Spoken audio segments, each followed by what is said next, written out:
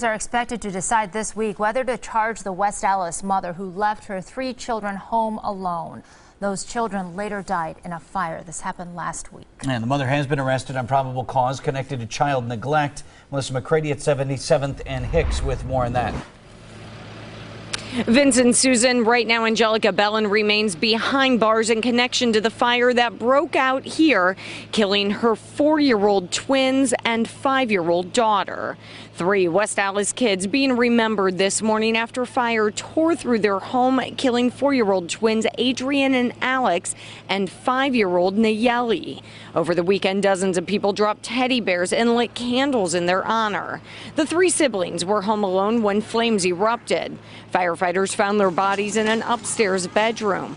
Their mother, Angelica Bellin, was arrested. She's being held on possible child neglect and bail violations. I would not leave them at home or leave them out in the car. That they're part of your life. They should be with you. And we could learn as early as today if Bellin will face criminal charges in connection to this deadly fire. Reporting live in West Allis, Melissa McCrady, today's TMJ4. All right, Melissa, thank you.